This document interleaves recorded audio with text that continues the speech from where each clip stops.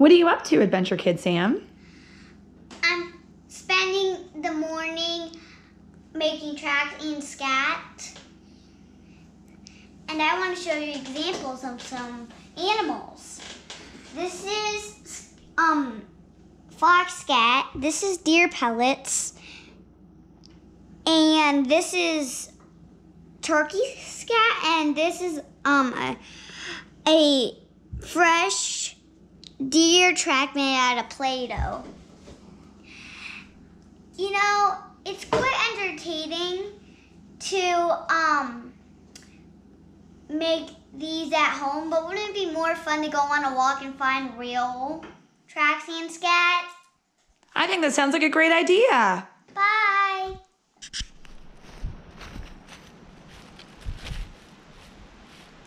Hi, we're the Nature Nerds. My name is Carly, and this is Adventure Kid Sam. Hi, I'm Adventure Kid Sam.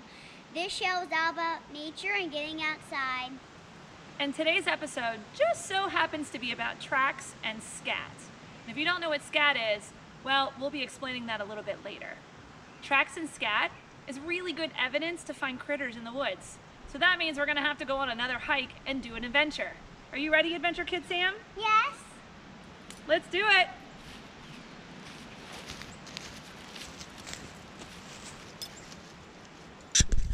Animal tracks are imprints left behind in the soil, snow, or mud by an animal walking across it.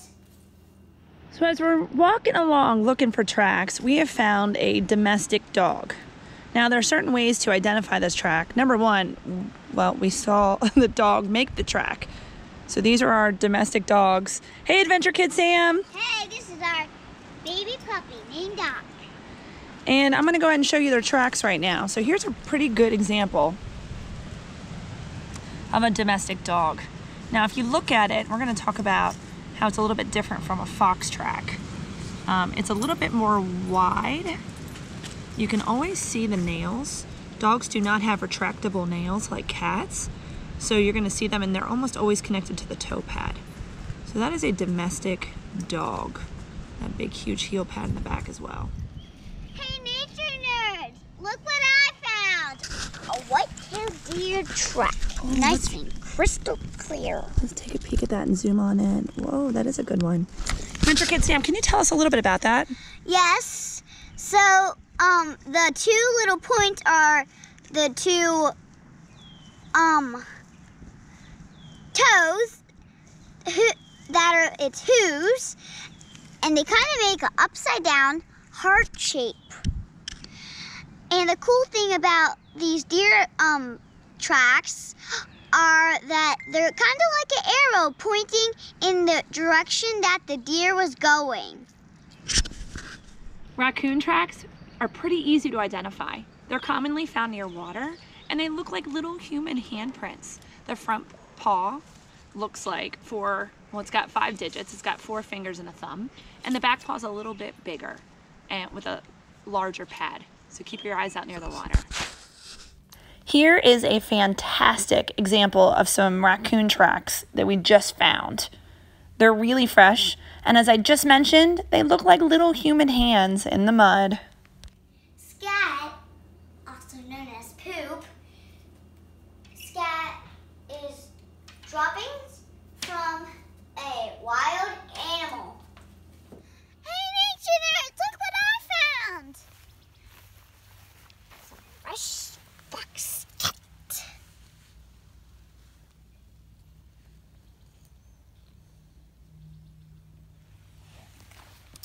It's pretty common to find fox scat laying around here because this is a pretty good place for a fox to be dropping some scat. So let's talk about fox scat. It's a couple inches long. It has 2 pointed ends, and it can, based on what the fox eats, it can look a little different. So we can have fur, bones, feathers, insects, and seeds.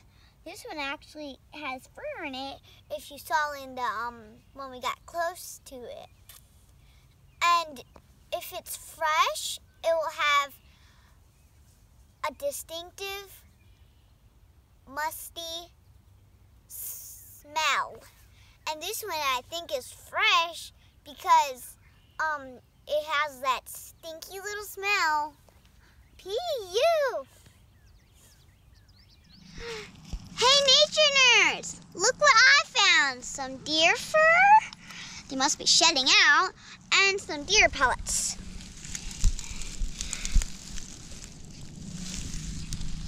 They're roundish and they're pellets, and they're similar to rabbits. Depending on what they eat, it could be clumpy or stuck together. And white-tailed deer scat, if it's shiny and moisture, it is fresh. It's pretty common to find white-tailed deer scat around here because there's a lot of white-tailed deer. I'm the perfect habitat for a Canada goose. Near a wetlands and a pond. And I actually found Canada goose scat. It's fresh. It's green.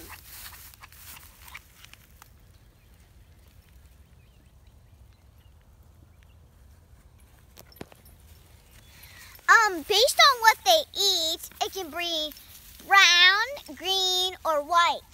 I know we're talking about tracks and scat, but we found other evidence of beaver been here too. Look behind me. What do you see? Some beaver markings. Those are beaver cuttings right there and right there. We all have a nature nerd inside us. All you have to do to begin is get outside and learn about nature. We had a great hike today along the creek with the dogs. And we chose this place on purpose because where you find water, you find mud. And where you find mud, you're gonna find tracks and scat. So what's the big deal with tracks and scat? Why do people even care? They can actually tell you a lot about animals, about their behavior and their habits, what animals eat, and where they eat. They can even tell you how many animals are in an area. So it's also pretty fun to get outside and go for a hike and see if you can follow some trails and see what you can find. So that's what we're going to challenge you to do, to get outside, be a nature nerd, and see what you can find. See you later. I'm